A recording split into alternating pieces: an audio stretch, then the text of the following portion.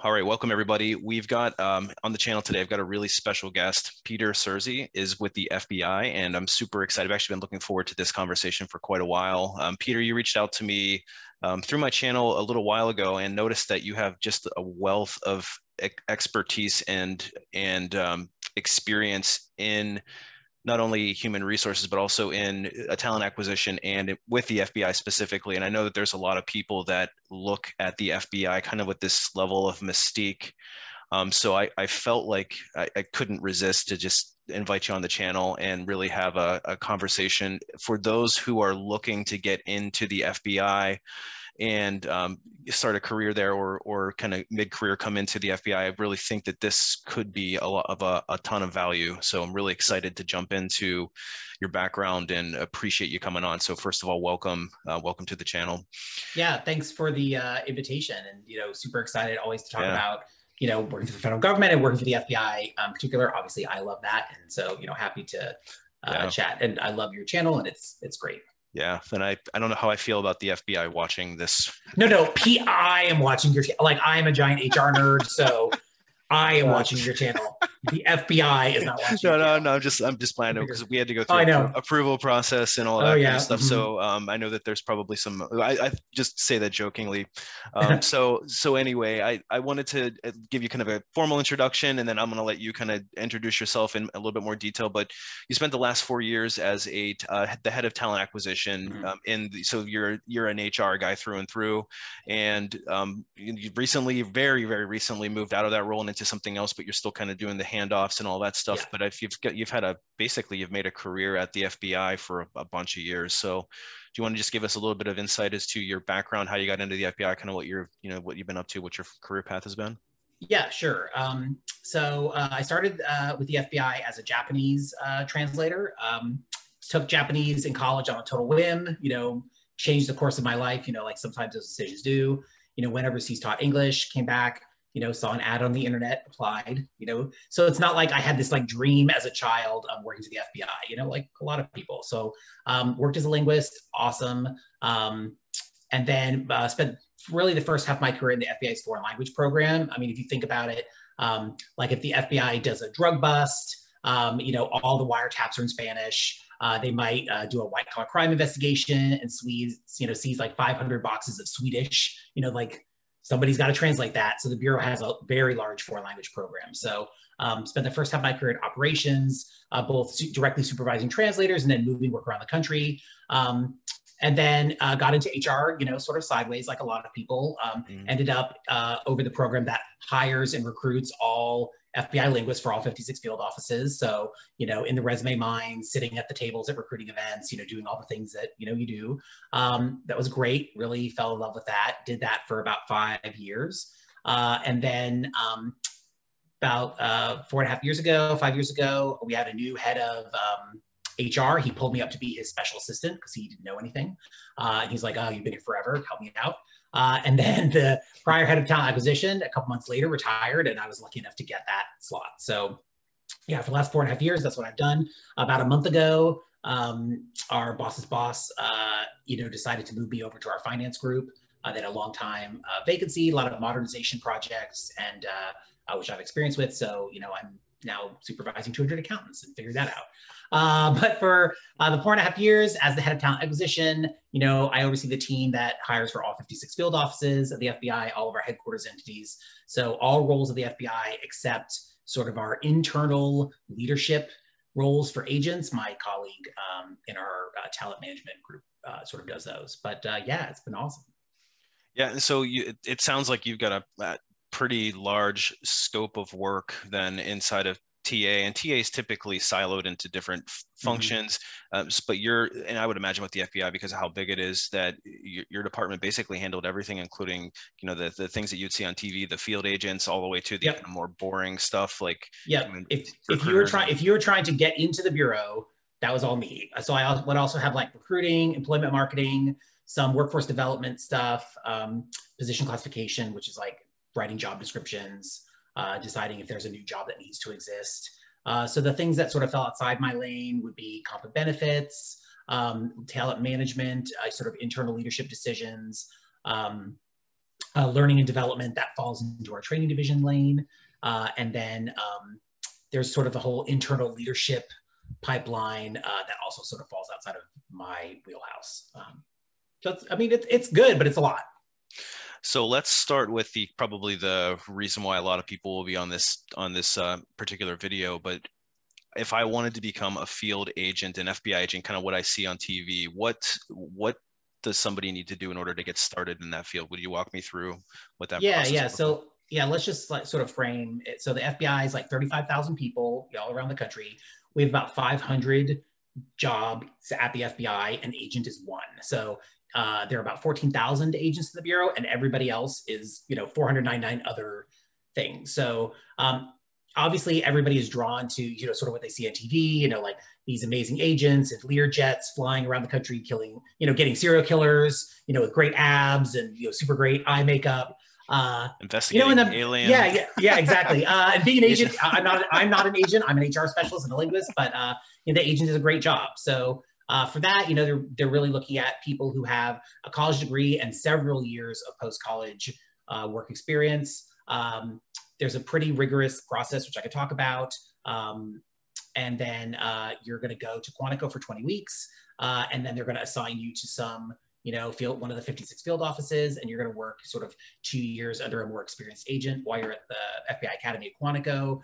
That's where they'll teach you, not just all the legal things that you have to know. It's not the case that all agents come in with a criminal justice degree. That is not actually necessarily very common at all. We sort of teach you that part, as well as sort of the defensive tactics, all the law, the intelligence cycle, things like that. Do you discriminate for the degree type? Do you discriminate on certain ones? Is there and I should discriminate in terms of, are there certain degree types that you really focus on and then you look at primarily and don't consider other ones? There's no degree that we do not consider. And some of our best agents come from very unexpected career fields. Actually, like maybe 3 years ago, we ran a whole ad campaign for a year called Unexpected Agent, where we focused on agents that came out of like psychology and middle school, being a middle school teacher and, biology, things like that. It's definitely the case that we are always looking for people with law degrees, accounting degrees, any sort of computer science or STEM related degree. We're always looking for foreign language speakers. So those are sort of the things that, if you want to say, they sort of float to the top of the applicant pool. That would be fair to say. But, we're always looking for people that are really committed to, making their communities better.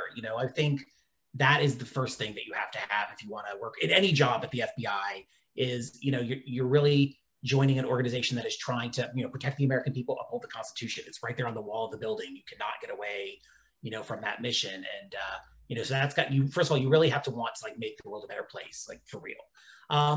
And then I'll also say in the agent role specifically, but really in any role, the Bureau wants intellectually curious people who want to, understand more about the world they're in. They want people with great interpersonal skills, lots of ability to show empathy when needed. They want people that are committed to lifelong learning and show a lot of learning agility, so that they are confident that you can come in, learn what you need to do, but then you'll continue to grow and develop as a special agent over time. And, more broadly speaking, that's kind of the core of the person that we want in all roles at the FBI. And then finally, for the agent role specifically, obviously you have to be very physically fit. There's a physical fitness test that you have to take, push-ups, sit-ups, run a sprint, and it's all very, points-based thing. It's all on our website. It's tough, but they want you to be able to like run down the bad guy and help break down a door. So I feel like that's important. But that's really the only role that has. There are a few minor roles that have other physical things, but that's the only one with like this physical fitness test. Yeah, so let's talk about the background. So we talked a little bit about the degree types that you would look at. What about, and you said that in order to get it be considered for a special agent, that you would have to have some real life experience. Does it matter the kind of real life experience, or what's that background look like? Yeah, so for the agent role specifically, when we say professional work experience, we're really looking at are a couple of things. Certainly, if you have a degree, a job that requires a certain degree to be that job. So obviously, you cannot be a lawyer if you do not have a law degree. So lawyers, accountants, doctors, nurses, where this work experience follows directly from this very extensive degree field, right? That would be, and so work, that kind of work experience for sure. Other kinds of things that count as professional work experience typically are things where there's an extensive learning during your first months or year on the job. You really have to learn a lot to perform that job. So it's a little fuzzy in the sense that you can have quite a wide array of jobs.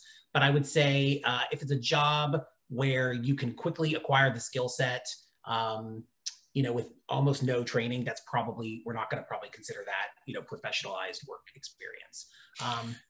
So Just curious, that's what would the thought process be as far as, I'm a recruiter and I'm looking at candidates who are applying. What would the thought process be for that being a bar that you set, that they have to have something that takes effort in order, or a specialized skill set, but professional, versus, I always thought if you were going to get into the FBI as an agent, you would probably have to go and get a criminal law, maybe be a detective or in the law enforcement, or maybe military background, and then move into that. So you're saying that potentially if I had I was an HR manager, for example, that could be a profile that you would look at.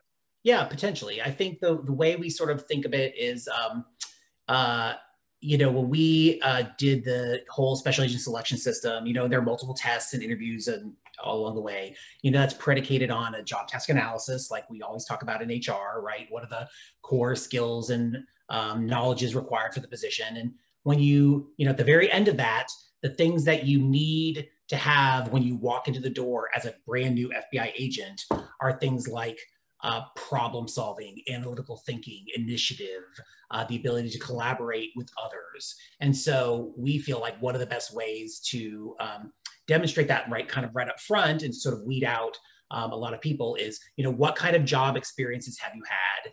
It is certainly the case that as an FBI agent, you will encounter a wide array of people and situations in the course of your career. And so what they really want are people that have some real world life experience. They've worked in the private sector or academia, or they've worked.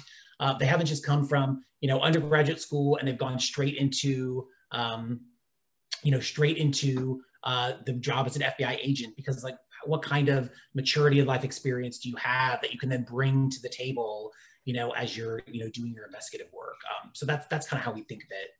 Yeah, that makes total sense. What about somebody that comes out of the military directly but doesn't have the education? They need to have the education first? Yeah, bachelor's degree is mandatory. Okay.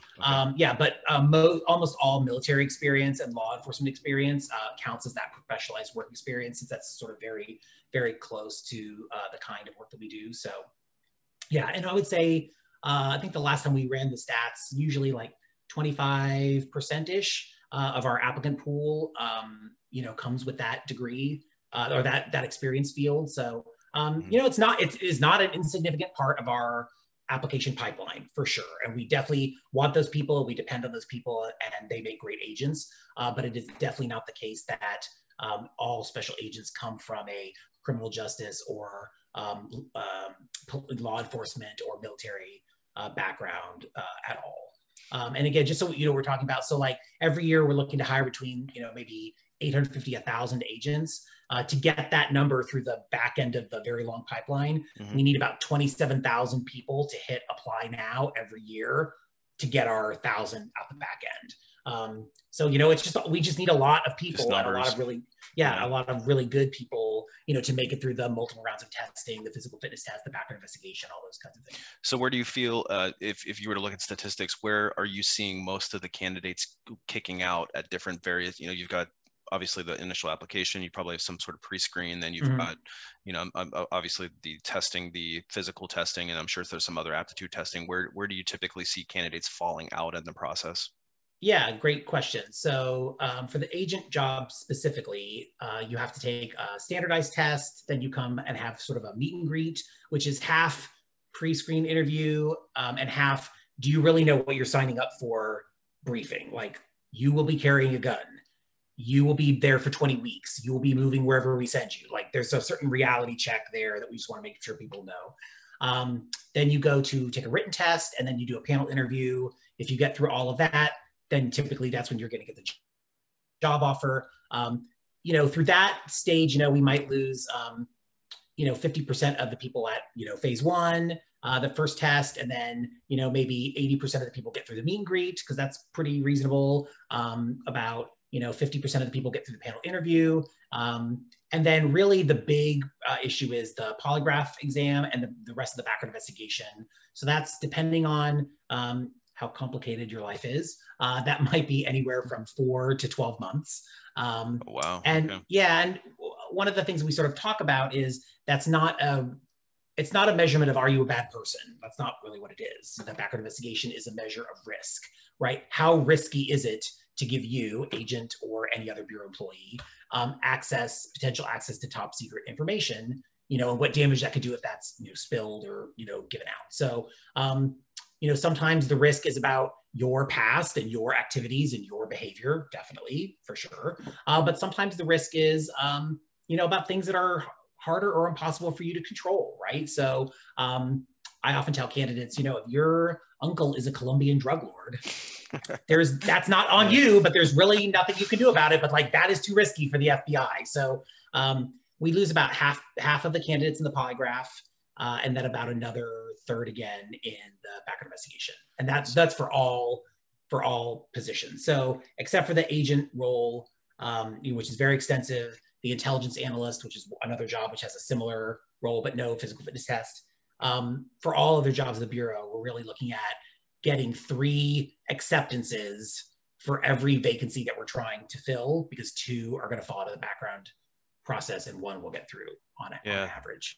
Yeah, so we have a lot of statistical modeling. We run like 1 million, projected attrition reports.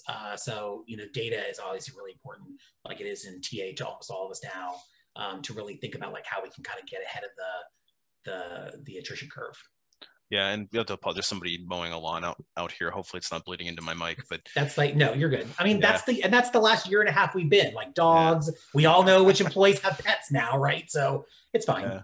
Yeah. So you have that's quite a bit of a lead time from the time a person hits the apply now button till the time they actually are left out into the world to be an agent or to be an FBI employee without anybody kind of in a probationary type of situation. You mean you're looking at, would you say well over a year?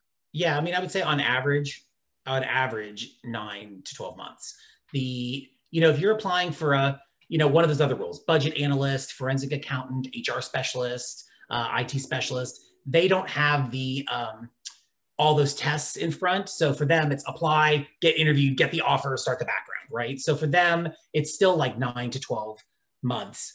We prioritize agent backgrounds in the pool, the group in the FBI that does background investigations. They prioritize the agent applications because the seats at the academy and the class schedule, that's a hard constraint. So there are 200 seats per class. If you miss a slot, you cannot get that back again because you can only have 200 per class. So one of the things we really emphasize is making sure that we hit those numbers to get those. And it's a mix of agents and intelligence analysts that take that 200 seats, and we change the ratio. But we want to make sure that 200 bodies are sitting in those seats. So agent background investigations tend, the front end is much longer, but then once you get into the background, that's usually much shorter than other bureau employees, because we're really prioritizing you in that process, just to make sure that no matter what, with the fallout, we're going to hit that 200, body count and that's like 5 or 6 times a year. Yeah. And I'm just thinking from a workforce planning perspective, that's got to be brutal to try to figure out, okay, I have a potential opportunity coming up. You got to plan most of us, we are reactive. Somebody quits or turnover, or we move somebody into a different role, and now we can go off and do an active recruitment. But for you're really looking at a year in advance and more to plan for that. That's got to be So I would say over the last 5 years, that a big part of what we've done to really try to help ourselves and sort of transform, hiring is build a huge data team. And that is my partner, but that does not fall under me. I am the, consumer of their data. But we basically like scoured the FBI, stole everybody that we could find, called in every chit to get the best, data people so we could build a great data team. And then start to do all this, modeling to your point. What does it look like? Not just for agents, but for every job in the FBI. For the agent role, you have to model, what is the potential fallout rate at every stage? How many people have to go through? When are they going to land? And then we're mirroring that versus agent attrition. And so one of the like bonus challenges we had is an agent career is typically in law enforcement 20 years. That's the normal career. And then they get to retire with full benefits. And 20 years ago was 9/11. And, we had a huge hiring boom right after that.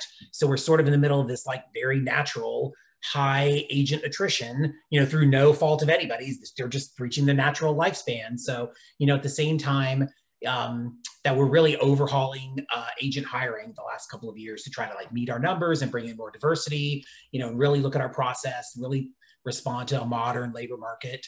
We're also dealing with this attrition. On the what we call the professional staff side, everybody's really focused on like how many empty seats do I have today, and they could just never, of course, they could never get filled because even if you take every action to fill that seat today, it's going to be 9 to 12 months before that body walks in. And in the interim time, 2 or 3 more people have left. And so you're always behind. So we worked with our team to create these forward-looking attrition forecasts. So now we ask all of our internal hiring managers to look at their data dashboard and say, hey, we're predicting in 9 months for every job role under your organization, within the FBI, how many people are you going to have in a seat? So that accounts for all the anticipated attrition to, outside the FBI, or also 2 other job roles in the FBI, so like internal movement. And then everybody that's in background now, how many of them will get out and land in the next 9 months? So how many job offers do you have to make today to try to hit 100% with a 3-to-1, ratio? So it's a lot of math, and it took our internal people that was like revolutionary for internal hiring managers to even just like think about that model. So it took us probably about like 3 years to really get hiring managers in line with like, no, I'm telling you, you can like make 10 offers today, but I have 2 vacancies. I'm like, make 10 offers today. Like, look at the model, right? That's telling you that in 9 months, you will have X number of vacancies. So yeah, it takes workforce planning to a whole different level. Oh yeah. I mean, it's been bonkers, but like super interesting. And it's really helped us improve our fill rates in a lot of really critical jobs. And so, really much more able to, meet the mission. And that's kind of, in our organization, that's kind of what we always take it back to whenever we get like internal pushback. I'm like, I don't want to do that, or that's new. We always try to take it back to like, this will help the mission of the FBI move forward, and think of what you could do with all your slots filled, right? So. Yeah, and I think that's one of the things that I'm pretty surprised at is not only, and I guess it makes sense, because if you're in an organization that has access to pretty sensitive data, or could be in contact with somebody that has access to pretty sensitive data, you have to be vetted too. The fact that even just kind of your standard worker bee, quote unquote, has to go through the same process that an investigative agent or somebody that would have access to classified information directly. Yeah. So from a background investigation point of view, like if you want to touch a computer to do any kind of work at the Bureau, which is like 100% of the people these days, yeah, you have to have a top secret clearance. Wow, that's crazy. So I guess that puts into perspective the hiring process. And if you're a job seeker looking to get into the FBI, probably I would say practice some patience. Yeah, I mean, that's when, we get that question all the time.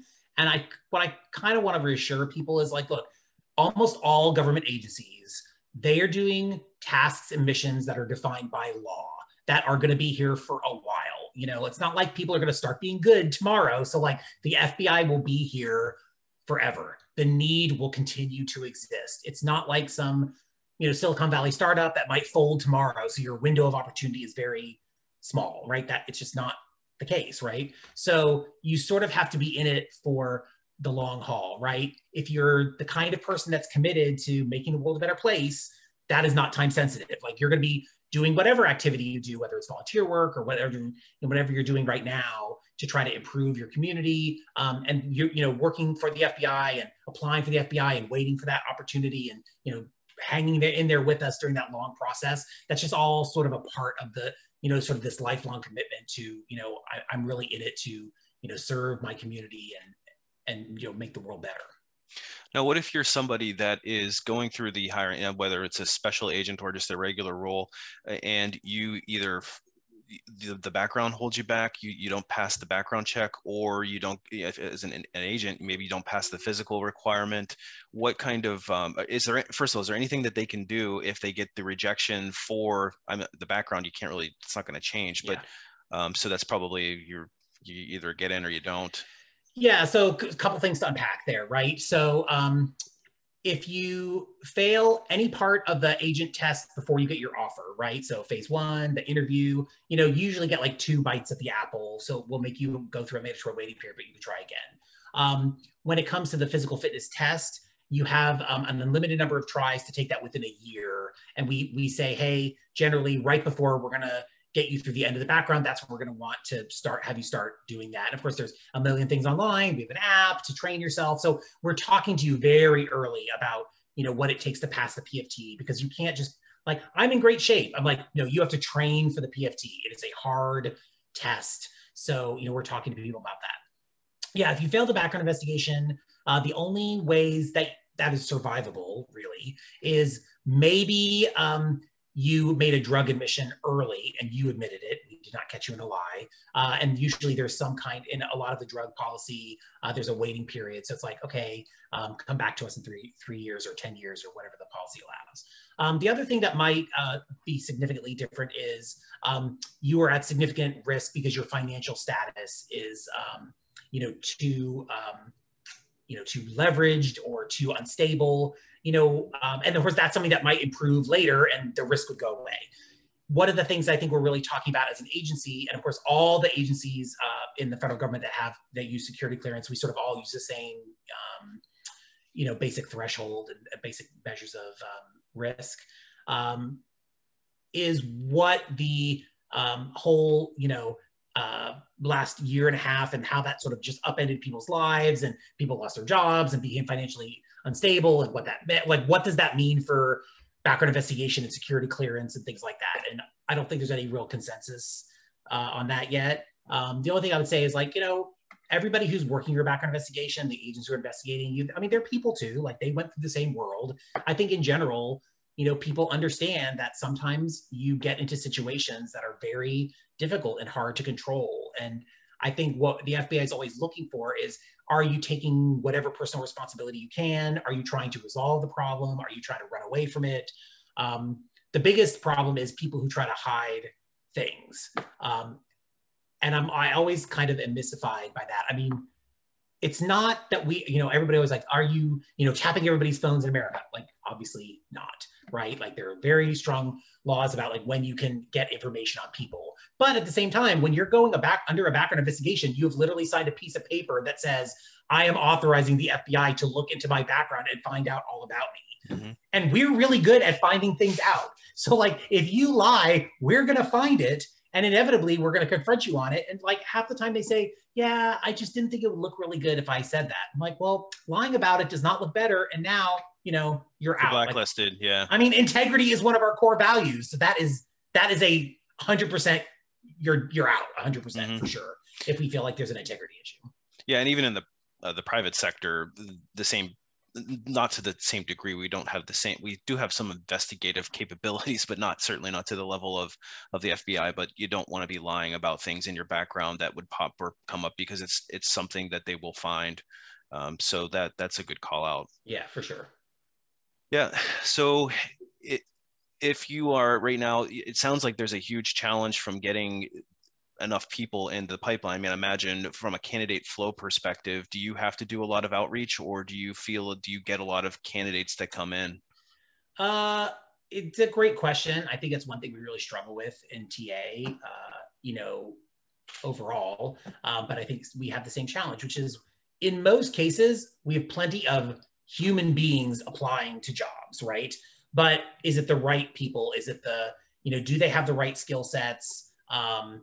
What kind of experience do they have? In the special agent ranks, our applicant numbers are good now. Like, we spent the last 5 years getting our applicant numbers up to where we need them. And we've really focused a lot on making sure that we're having a diverse group of people come into the agent pool, minorities, women. For us, it's really important that the whole FBI, but even more specifically the agent population, because of the criticality of mission, that it looks like the American people that it is protecting and that it's representing, right? That's how we, maintain our legitimacy as a law enforcement agency. And that has definitely been a challenge over time. And so, we do have quite an active employment marketing program, recruiting program, both to, bring in entry-level people into all these professional staff roles. That's great. We have a great entry-level, university intern hiring program to bring in, create a great talent pipeline there. But to make sure that, people who might not picture themselves at the FBI can imagine themselves in the role of an FBI special agent. And I think, one of the things that we talk about, and I'm sure it's the same in other places, is that, lack of imagination. Like, you have to picture yourself in that role. Like, that is a thing I could do. And that's where, sometimes television helps us and sometimes it hurts us. And this is sort of in a little bit of both, right? Certainly it's the case that, FBI focused movies and TV shows are putting more diverse people in those roles. And that's great for us. And we definitely are doing the same, and trying to, and being successful and increasing the diversity of the population too. But I mean, it's like I said before, it's not all Learjets and serial killers either, right? The FBI needs a lot of accountants who are physically fit to become special agents and work money laundering cases. And we have a huge forensic accounting program. A forensic accountant is a totally separate job, right? So that's one of our hardest to fill roles, because we want like people who really, not just our accountants, but they have really strong background in that forensic investigative accounting, right? Which is a very specific niche. But, almost every, investigation now has a huge financial component. It's always follow the money, right? So, that's always something we're looking for as well. Yeah, I could imagine just such a broad skill set for these different roles, how it could be a challenge. If you are, from a candidate's perspective, if you were to give any piece of advice, say I wanted to get into being a special agent, let's just kind of focus on that for now. What advice would you give me if I really have my heart set on it? Maybe I don't have the years of experience. Obviously I have to go and get some real world experience, but what advice would you give the job seeker who has had their heart set on becoming an agent?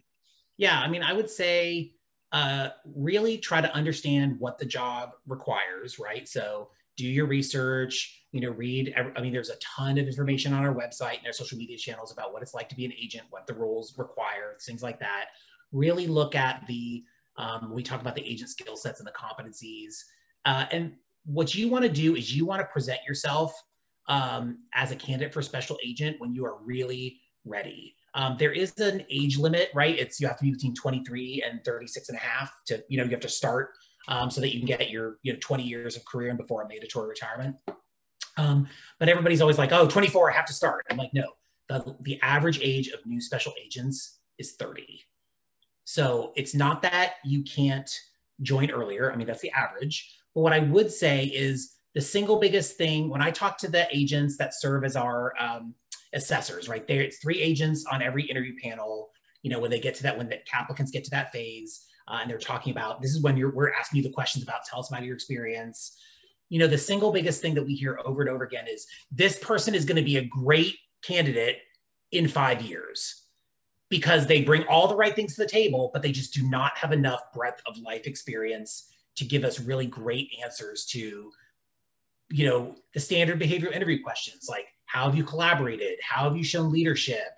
How have you problem solved through something difficult? The things that you could imagine, you would ask at that kind of interview, they just don't have very robust answers because their experience is limited. So, and unfortunately, you can only interview twice. So if you start too early and you blow it, now you've got one chance at the apple again, right? And I would just say, like, if it's something you really want, and this is like your dream, then I would say, please don't rush it. Like, I know that is a really hard thing to say and really a hard thing to hear, but you just really have to think about like what you're in it for. I mean, the FBI agent is not a first job out of college. It is not even usually a second job out of college. It is more often a second or third job out of post college, right? That's just usually how it spins out, because it's usually, I get my first out of college, I do that for a couple of years, and then I like go into something else, and now I'm in a role of bigger responsibility, right? And it's usually like that growth over time, and you've learned about yourself, you've learned how to show leadership, even if you've never supervised people directly, you've led a project, you've led a team, you've had that opportunity to like lead people. That's something that's really important to the agent career. So that's just those are the big things that I would say. So you have two shots at it, and then if you don't pass the second process, whether the interview, and is that as at the interview, or is that the entire process? So you go into it and you don't make it through?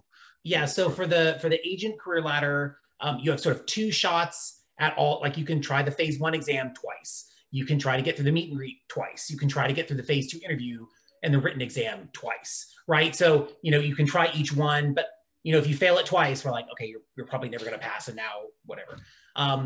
And then you go to the background investigation. Obviously, if you fail, we sort of talked about that already.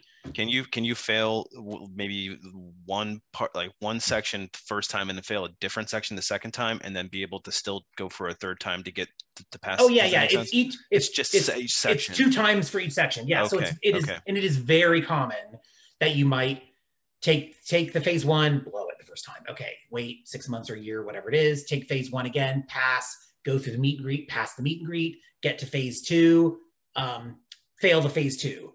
Okay, now you're in I think it's a year waiting period. Might be 6 months. It's on the website. But the point is, like, when you apply again, you don't have to start at phase 1 again. Like, you've already passed phase 1. We might do a meet and greet again, just depending on how much time has passed. Make sure you haven't, become a crazy person in the interview time. But like, but you pass phase 1, you don't have to take that again. You'll basically go straight to phase 2. Or let's say that you get all the way through that, you get your offer, which you're super excited about. We're excited. You're going through the background investigation. You pass your poly, which is great.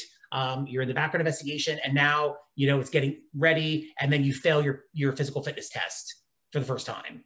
Okay, well, we said you have a year to do that. So you can take that as many times as possible within the year of, your clearance is good. Now all you have to do is pass the physical fitness test, and then you're like in. So you can start the academy. And so, that you can take as many times as you want. Do they have to, if you pass through maybe 2 or 3 rounds of it and then you fail at a certain point, do you fast track back to that point, or do you have to go through the whole process again? Yeah, I mean, generally they'll push you back to where you were. Once you get your background, you get your clearance, that's basically good for a year. So that's why we say, hey, from the time you're cleared and ready to go, except for the physical fitness test, you have a year to pass it, and then we can still use the clearance, right? Now, in that year, if you do a bunch of different things, like I'm traveling to China 15 times, then obviously, we're going to reinvestigate, we're going to double check, make sure that, there's nothing about what you did in the last year or so that, would change the investigative decision. That's very, very atypical. So to walk in the door, you need to go through, it sounds like there's a prelim assessment. And what is that assessment is like? Is it like a personality profile or something like that? Yeah, for the agent role. The phase 1 is a typical standardized test, measure of competencies, personality, problem solving, situational judgment, the kind of thing you work with industrial organizational psychologists, psychometricians to develop. It took us like 2 years to update the test. And then there's a writing test. And there's a sample on our website in the special agent hiring pack. It's really good. The writing test is, hey, we're going to give you a bunch of different materials, and we're asking you to like read through, synthesize some information, and write effectively some kind of report, which is an agent assessors grade those reports. So in the preparation materials, there's a very mini example of here's an example of some kinds of materials and the kind of assignment that you would get. Here's a great example of an answer, and this is why this is great. Here's a very common, unfortunately, but very terrible example, and this is why this one is terrible. And then here's an example of a response that's kind of in the middle, and this is why this one's like, okay, but here are the weaknesses and strengths. So we're trying to like at least model for people, like, hey, in the writing exam and the kind of writing we're talking about, the kind of synthesis and analysis we're talking about, this is what we mean, and this is what makes good answer versus this what makes a very common but bad answer. So we try to give that to candidates. So, they have, we want you to pass, right? Like we want you to do well. So we're trying to like help you succeed as much as you can. So that's on our website too. Yeah, I appreciate. Actually, I worked at Amazon for a little bit, and we same philosophy. We wanted people to succeed, so we'd give you every bit of advices that we could in order to get people past. Because ultimately, I think there is a misconception about recruiting and human resources in general, where they think that we're just some evil people that like to reject people and give them bad news, and that couldn't be further from the truth. I mean, for me, getting a rec filled or getting a position filled, not only does it make me feel good to give somebody an opportunity, and then they, they can, in some cases, it can change their lives, but it also gets that piece of work off my plate, gives me some equity with my internal customers, and then I can move on to the next one because the recs still come in, So Yeah. Oh, preparing people. 100%. I mean, the best feeling in the world is somebody walks that interview and we're like, oh my God, I pray that person passes the background investigation because that person would be amazing. Right. But for us, it's kind of a mix. It's kind of a double-edged sword because like statistically, 2 out of 3 people are going to fail. So like Mm-hmm. we tell the hiring managers also like, you can't get too attached to any one person, right? Because statistically, any one person is not going to make it through. So, we give you the calculation, we give you the numbers, like how many job offers do you have? How many people have to say yes before you can stop, right? And sometimes that's convincing because they're like, well, let's just see what happens. I'm like, okay, so what's going to happen? I'm going to tell you what's going to happen. We're going to wait 6 months. They're going to fail, and then we'll be exactly where we are, but 6 months later. And now Yeah. you'll have 5 vacancies instead of the 2. So I'm gonna need you to just like make that offer, let that, that now that's out of our hands, right? We can't control the Yeah. background because and I need you to just keep interviewing other people. And then, and everybody's always like, oh my God, what happens if like 3 people get through? And I'm always like, I would dream of having that problem of too many top secret cleared people, but that is just not a widespread problem that we have. But we do have sort of an approved for hire dashboard that all of our internal hiring managers can have. And so, I mean, it definitely does happen where like 2 people get through and we only have 1 vacancy. And so, either whoever was the primary, whoever gets through first or whatever the case may be, will get the job. And then we'll communicate with that other candidate and say, hey, we can put you on this approved for hire dashboard. Your clearance is good for a year. This is open to all hiring managers in the bureau. Internally, of course, we actively push those candidates to hiring managers because they are top secret cleared and they can start basically tomorrow. And that is a huge advantage. Because of course, not that this has ever happened to you, I'm sure, is the desperate call from a hiring manager, I need somebody tomorrow. I was like, well, you're probably not going to get somebody tomorrow. So I'm just going to let you know, like approved for hire dashboard, that's your best bet, right? Otherwise, it's going to be 9 months. So pick an acting and move some work around, Yeah, or look at your hiring, attrition model, do the work now, right? Yeah, so that's that just sounds like a whole different, I guess, from a difference between private and public is we obviously don't have it feels like we have these massive hurdles to jump over, and you clearly have more than we do, but it can seem like a gauntlet. So the person who is interviewing for the FBI probably should keep their options open for other opportunities while Yeah, I they're. mean, what we typically tell you is like, look, if in the best circumstances, we're talking about maybe a year. That is a year that you can continue to grow and develop. And what we want are people, like we said, are intellectually curious. They're devoted to learning. So, we want people who come in, 9 months, a year later, and they've improved their skills. They've learned more. They're bringing even more to the table, right? And that is the best. So that's what we really tell people is like, use that year. Because worst case scenario for you, you get through 9 months and you fall out of background, right? Which, I mean, it definitely happens. And we try to be very honest about that up front. Like, it definitely happens.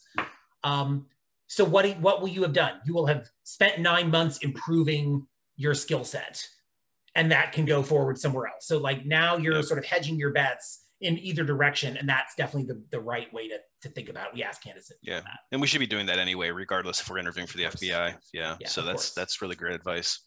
Yeah. So a couple of other just kind of mini questions inside of what you talked about, because there's really a lot there. The relocation anywhere. I want to make sure people understand that they go into the FBI, they're not going to necessarily choose where they get assigned or stationed. Is that correct? Well, that's very specific to the agent and this other role called intelligence analyst, and that's very, very clear on the application. All other jobs at the FBI, and again, every year we're hiring 1,000 agents and 2,000 other things, right? Everything else. So all that other stuff, that's very much like I'm applying for a forensic accountant job in Milwaukee. I'm applying for a, budget analyst at, Winchester, Virginia. So that's very much, I'm applying for this job in this location. But the agent role and the intelligence analyst role, those are, hey, you're going to apply, you're committing to, I'm going to go where the Bureau needs me. You're going to go to Quantico, to the basic field training class for an extended number of weeks, and you're going to train, intelligence analysts and agents train together. Then I think it's at week 12, the intel analysts finish and they leave, and then the agents stay for an additional, I think, 5 weeks. And that's when they get the, like, this is how we break down doors, and this is how we, like, push people to the ground and handcuff them, and all the things that, like, agents might have to do. So what you do is you basically rank when you're there. I think it's in week 5. You rank all 56 field offices, like 1 to 56, and say this is where I want to go. And then we have another team. I don't have to do that part, thank God, but my partners do. And they basically look at, like, hey, what are the fill rates in all the field offices? What skill sets and requests do the field offices have in? Like El Paso, obviously, almost always needs additional Spanish speakers. But we might have, like, hey, if there's any with a cyber background, these 3 offices have the highest need for a cyber agent. This office really needs an accountant for it, because they have a lot of white-collar crime vacancies on those squads. Or, hey, we have a lot of remote offices, out in the big square states. It's very hard to put new agents in those remote offices. So we try to only put new agents there who do have a law enforcement background, like they were a police officer, because they succeed very well. Even though they're a brand new agent, they understand what it's like to be law enforcement in a rural area. So sometimes that's a request. And so, our team will basically match up the fill rates, the candidate's desires, the needs. We try to get everybody within their top 10. And I would say a very high percentage of candidates get within their top 10, not all. And of course, the largest offices, Washington, D.C., New York, Los Angeles, Chicago, those offices almost always need a large number of agents from every class, just because they're the largest offices, and so they just have the most natural churn. Yeah. Yeah.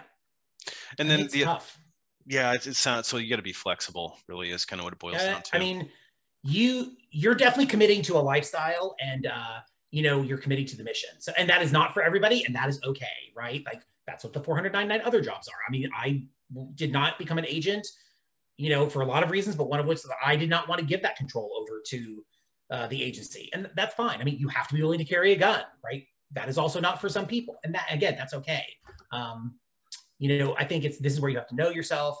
The other thing we really talk about is that if you're married or you do have a partner, like you really have to make sure that they're on board with that, because this may be this amazing adventure for you, but they are being dragged on that amazing adventure, and it may not be their amazing adventure, right? And they may say they're willing to go anywhere, but when you come home and you're like, hey, I'm assigned to San Antonio, and they're like, okay, San Antonio, that's not bad. Yeah, it's actually Brownsville, which is like at the very tip of Texas, which is part of our San Antonio office. And they're like, I'm not okay with that. Well, you're in the FBI Academy. You're top secret cleared. You've been there for 6 weeks now already. You've already signed. You've given away your apartment, or you let your landlord know you're leaving, or you're trying to sell your house. So, like, you need to make sure your spouse and partner are, like, on board with this too. Yeah, it's not unlike the military life in a lot of ways. Yeah, I think there are definitely some applicable things. You just want to be full disclosure, Yeah, and I think that's important to point out. And then the other thing, the mandatory retirement. So there is a mandatory 20-year for an agent? No, law enforcement jobs, especially the agent job, 20 years in, you qualify for your full pension. But there's a mandatory age requirement. I think it's 56 and a half. So typically, depending on what age you start, you almost always hit your 20 years, and then you have like X number of years before you are mandatory retirement, right? And that you could walk out at any time and you get your full, pension that, you have earned, but you're not yet mandatory. And then, and that's about the physical fitness requirements for the job. So yeah, that's that. Yeah.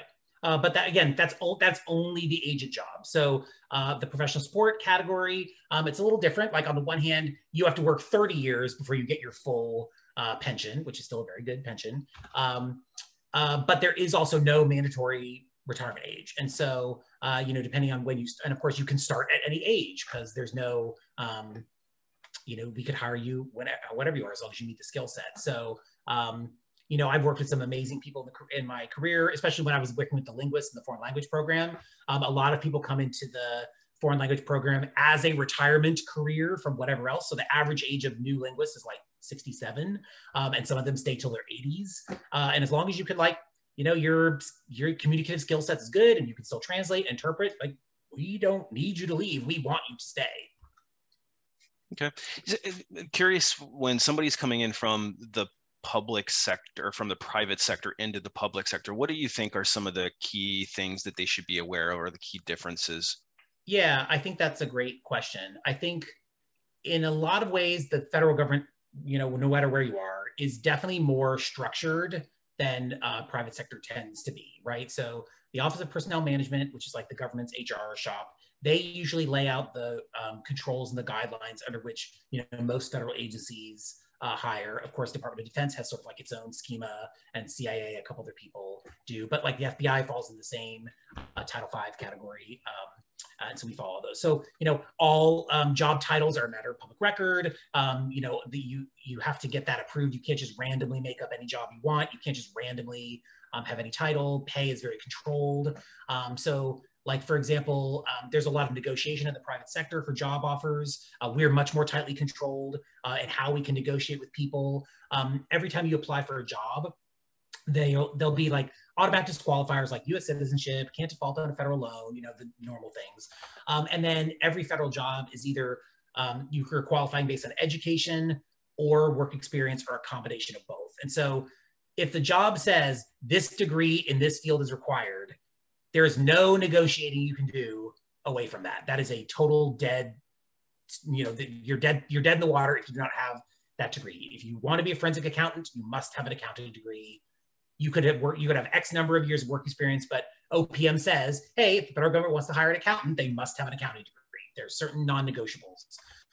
That's very few jobs in the federal government. I mean, doctor, nurse, lawyer, the ones you would think about, like you have to have that degree. More often it's education or work experience. So I could have a bachelor's degree and that qualifies me at a certain, entry-level salary, like what we call grade level GS government schedule 7 or 5. And a master's degree might bring me at this level, or a PhD might bring me at this level, or this number of years of work experience equivalent to this kind of work brings me in at the same level. What you really want to do though is look when the role says, the job will almost always say specialized experience. We're looking for a year of specialized experience, and it'll give you some example bullets, right? It's very important that that experience you have is super obvious on your resume. Because in a typical hiring action for the federal government, you're going to apply whatever, ATS or tracking system we're going to have. It's going to knock you out if you hit any of the, non-qualifiers like citizenship, things like that. And then you're going to go to an HR specialist, which in the private sector is kind of like the recruiter equivalent, to screen. But our screenings, we're not doing phone screenings. We're using resume analysis. So they're looking at your resume for, do you meet the qualifications that were listed in the job posting, right? Do you have the education and or work experience and the specialized experience? And if you don't, you're out. It doesn't mean that you might not, but if we can't see it on your resume, we have 500 resumes to go through and a hiring manager breathing down her neck because they want the list tomorrow. So that's the first thing you have to know is like, it has to be obvious on your resume that you have what the posting says you need to show. So that's number one. Yeah, and then really quickly, let me interject there. You essentially, I say this on my channel, you get 5 seconds of my time in order to get through, and the same thing applies. It's at the FBI. You get 5 seconds of our time to catch our attention. So your resume absolutely has to be completely honed in, and it has to be completely optimized, and it has to be customized to the role. Yeah. And I think that's one of the biggest issues, that somebody gets frustrated. They have this experience, but they're not able to sell it correctly, and you only get 5 seconds, and people get frustrated by that. Yeah. So there is a way to position yourself effectively if you use strategy in your and actually created a course on exactly how to do that. It's called Resume Rocket Fuel, and it teaches you exactly how to get your resume to the point where somebody at the FBI would see the things that they need to see. So if you're somebody that is struggling with your job search, or you're not sure that your resume is going to get you past that first level, I highly suggest checking that out. So I'm sorry, then you were just about to go into the next point. Yeah. And so then, and remember, your resume is sort of doing double duty because, and I'm sure it's exactly the same, like it has to get through the initial screening. So it has to be super obvious. But then what the qualification is not always what the hiring manager wants to see. Like they usually, especially for us, like because they have no control over what OPM says the qualifications are. So sometimes the hiring manager is like, well, I don't care. I'm like, you don't care, but like I have to care, right? So they're like, but I want somebody with this skill set. So if it'll, and that's where you'll see in the job posting, it'll be like, these are the duties, right? So these are what I'm actually asking this person to do who works for me in my unit, in my piece of the organization. So, depending on the role, the duties could be slightly different, obviously even the same job category, but different parts of the organization, right? So that's where you want to say, but the duties that you are going to be doing, you want to show the closest, related skills on your resume as well. Because as always, like what you want is for that resume to land in front of the hiring manager and he has a problem that's this shape. And you want to position your resume that like, oh my God, this person's resume is that shape. This could be the perfect person to fill the role. And they've literally given you the blueprint on what that person looks like because that is what is in the job posting. So you have to, and this sounds bad, but like you have to work. Like you have to like 100%. Work on your resume and like, and then if you get through, you're going to get interviewed. And I know it's the same in the private sector, but the number of people that show up completely unprepared for an interview is baffling. And it kind of pisses people off, honestly, the hiring manager, because now you're wasting our time because you've not taken this seriously. 100%. I think those two are the two biggest gaps that I see in recruiting, even in the private sector. And it sounds like you have exactly the same experiences. Not having resumes that get you. I mean, I actually was recruiting and earlier today, and I had a person that I have a job that I'm not getting good candidate flow on, and I've actually got a candidate that applied, and the resume was so bad that I sat there for a good 10 minutes debating back and forth whether or not I wanted to call them because there might be something in that resume that I could use. But now it's making me have to work harder. I know that sounds really bad because it's like you have to do more of your job. But when you have so many recs to fill and so many, you really have to make it as easy as possible for the hiring authorities to consume your resume and figure out whether or not you're a fit or you're not a fit. Because again, it's this 5 second thing. And then when you do get into the interviewing process, you're right. The number of people that come into it without even looking at a job description or even looking at what a company does or what department they're moving into or interviewing for. I've had candidates who don't even know like when I call them, they don't even, or they forget that I'm calling them or something. It's like, and then going through an interview where they've clearly not put any preparation into how to answer basic behavior-based questions or how to position themselves to sell their value proposition appropriately. And it does piss people off. If I have a dud, if I send over a candidate that I've said, okay, this is a decent candidate in my hiring manager interviews, and then I get feedback that guy was horrible, it makes me look bad, because now I'm putting my stamp on somebody, and it's actually kind of an integrity. They're questioning my ability to do my job.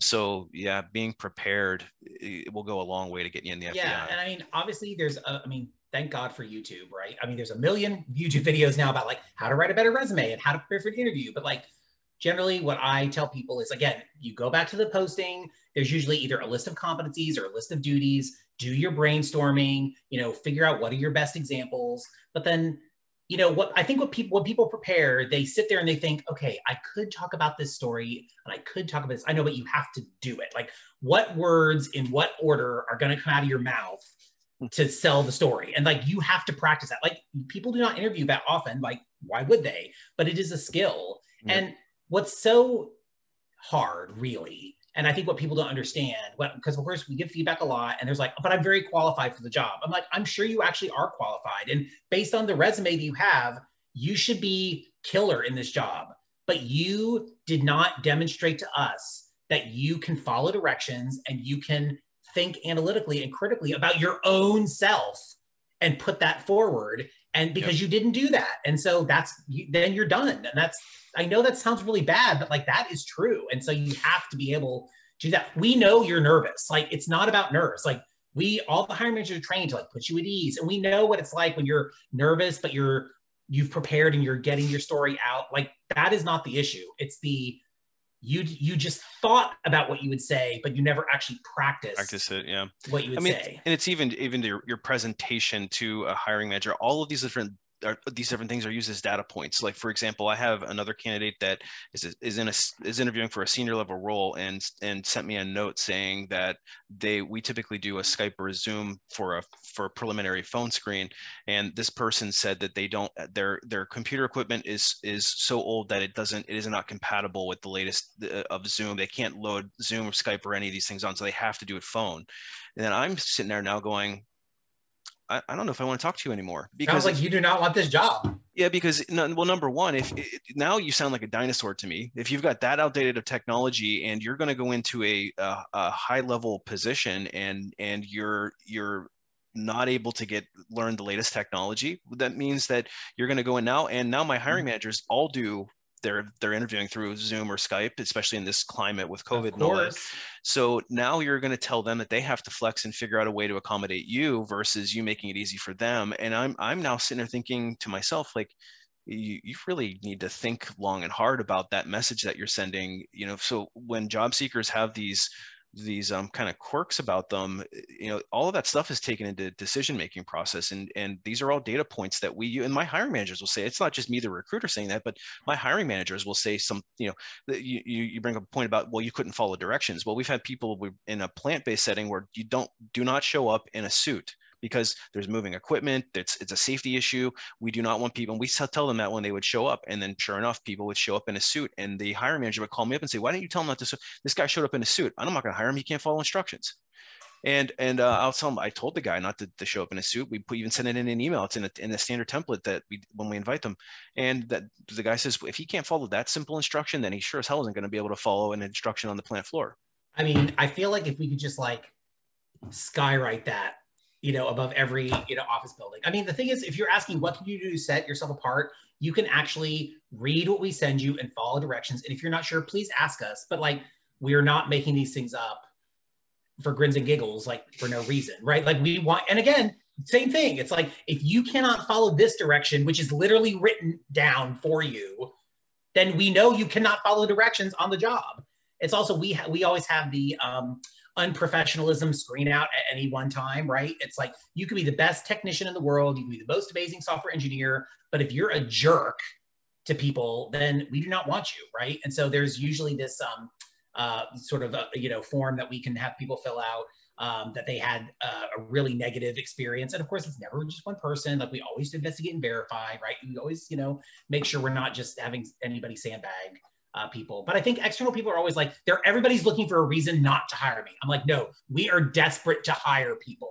We are really trying to make the connection and make it happen. Because to your point, I'm trying to hit my hiring numbers and I want to bring amazing people into the bureau, because that is the most gratifying thing, to just see them go and be awesome and go to new jobs. And, the first, intern I ever had for the bureau is now a senior executive section chief in our counterterrorism division, and which is awesome, right? But he was the first intern that I had, and that is just like the best to see people succeed. So that's what we want. Yeah. At the end of the day, we just want people. We want butts and seats. That's it. That's it. Just help me help you, please. Yeah, that's the biggest message that comes out of this is help us help you get hired, because that's Yeah. Hey, this has been excellent. Been really bad. Do you have any parting words for somebody, any final thoughts that you wanted to include that we didn't cover already, on anything that we spoke about? Yeah, I mean, I would just say, like, if, working for the FBI specifically, the federal government as a whole, it is definitely, you are doing it for the mission, right? We look at all the surveys. I'm not saying compensation is not important, but when you look at, what matters, people want to do work that matters, and going into public service matters. And I just really want to tell people that, like, if that's not for you, please find some other way to get back to your community. But there's a huge sense of just personal validation and just satisfaction that you get from serving your country. And I know that sounds corny, but that is 100% accurate. So if you are like, as we always tell our computer science candidates who are making super tons of money, I'm like, look, you'll definitely make less money, but you might not be soulless. And if you like to do something that matters, come to us, right? So yeah, just think about that. And if it's like, nope, it's cash or nothing, then I wish you good luck, but we are not for you. I mean, that's just it, right? So like, it has to be the right match, just like any job. And if it's not for you, that's okay, right? It's not for you. But you can't make it something that it's not, right? Just like, any other job. The organization is what it is. And so you want to really think about what is the mission of the organization. So, and the best way to do that is like read about us. Like we have social media channels like everybody else. We put up tons of, articles on our FBI.gov site, on our FBI jobs site, LinkedIn, Facebook, all that stuff. Go to some recruiting events, read about the organization, and think about if that sounds like something that's appealing to you, please try. So if somebody wants to get their career started, they obviously head over to the FBI website and FBIjobs.gov is where all our job announcements are posted. And then of course we're at FBI Jobs on Twitter, FBI Federal Bureau of Investigation on LinkedIn. We post a lot. FBI.gov is sort of the organization's site, which talks about the mission of the organization, press releases, what's the FBI is doing in the news. There's a lot of great information there. So I would start there. And then we do have a YouTube channel, which you can get to through our other channels. And there's tons of videos about people talking about their jobs, what the FBI is doing in the community. You can really learn a lot about what the organization's doing if you go to our YouTube channel and watch a bunch of videos. Like, isn't that what we're all doing now? Yeah. Yeah. This has been excellent. Thank you so much. Oh, no, super fun. Thank you for the invitation. Really appreciate that. Yeah. Thanks again.